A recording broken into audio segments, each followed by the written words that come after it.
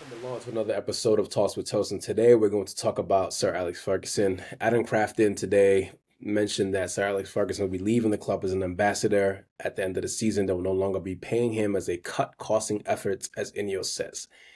Now, this is a very multi-complex issue because there's a lot of moving parts in what I'm trying to say, so bear with me.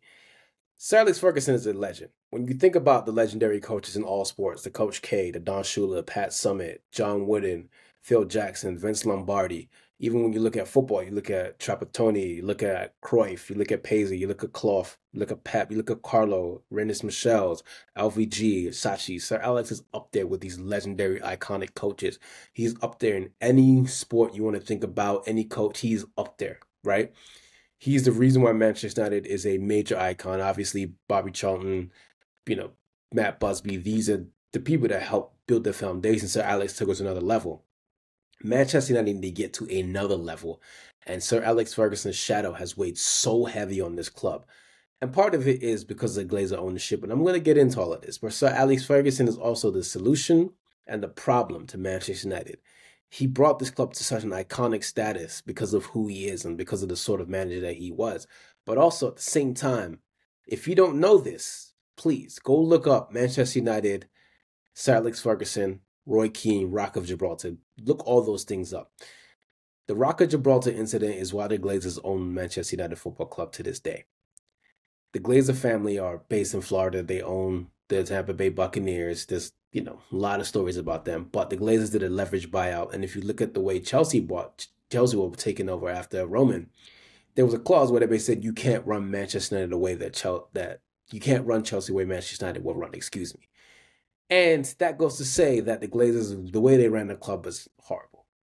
Sir Alex Ferguson, however, was the great equalizer to that because as bad as neglectful as the Glazers were, Sir Alex was the equalizer because he was the scout, he was the everything, he was the coach, he was the father, the daughter, he was everything at Manchester United Football Club. So when he left in 2013, there was no structure there. And you look at the modern clubs, the well-run clubs of 2024 and all the 21st century well-run clubs, Man City, all charges be damned, are an example of how well run a football club should be on and off the pitch. You see it with the women's team, their academy, their men's team, they're just a well run machine. And then you look at Arsenal, they've had their failings, but they're now starting to slowly get up there. The Cronkies have done a great job. Edu's done a great job. Mikel Arteta's done a great job. Arsenal are killing it on and off the pitch. They know how to connect the previous generation to the new generation. Even if you take a look at Brighton and Brentford, always punching above their weight. We have to look in England. Look at Atalanta, one of the well-won clubs in Italy, just absolutely just dominating, finding talent. They won their first European title. They play some great football. Baltimore Glimt in Norway, another great example of a well-run club. So there are examples of how a club can be well-run from the top all the way down to the pitch. And that's what Manchester United needs to get to. Ineos have said, their new CEO, Omar Barada, said that by 2028, Manchester United should be competing and winning the Premier League title. We want to hold them to their word. And obviously, I understand, Eric Ten Hag is still in charge. I understand that, and he should be gone. Not saying that he shouldn't. But there are other steps and other things that Manchester need to do as well, because on and off the pitch, it's not looking good, financially, otherwise.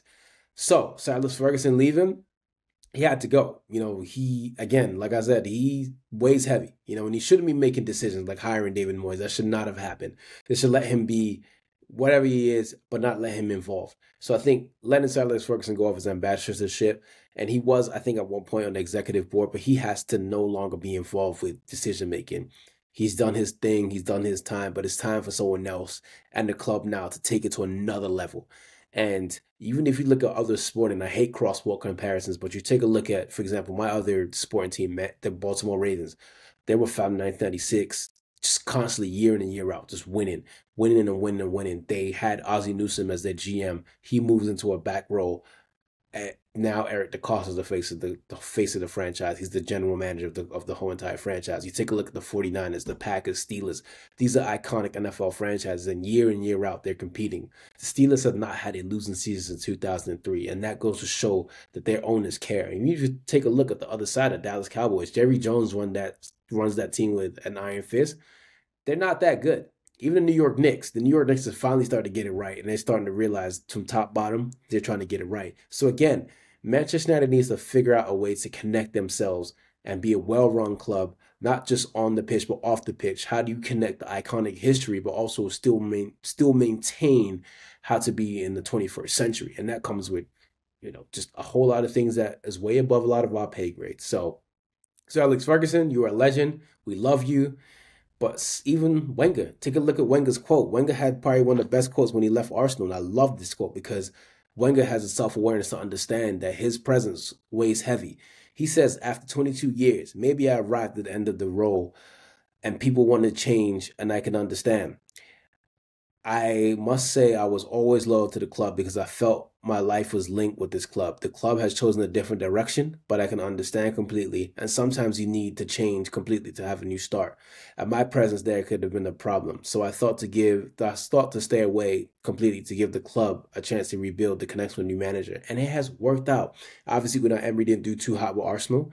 But guess what? Mikel Arteta took that reign, and now Arsenal don't have to live in the shadow of Arsene Wenger. And Manchester United need to get to that place where we don't need to live in the shadow of Sir Alex Ferguson. And by the way, there is no United Way. The only United Way is a non-profit organization. The United Way you think about is what Sir Alex Ferguson did. And that's where the sporting direction needs to come into place, because come up with a new way of playing, come up with a new identity, come up with something where it's just plug and play. We can find the next hot coach, like the Green Bay Packers did with Matt LaFleur. We can find a young and up-and-coming coach where he just fits and plugs in the system, and he understands how he can take, or they can take it to a new level. So Manchester United need to figure out a lot of things and figure it out fast. Off the pitch, on the pitch, not just the men's team, but also the women's team, because Mark Skinner, I got my eyes on you. So for myself, Tosin, we're out. Everyone take it easy. Peace. Take your shirt off. Take your shirt off.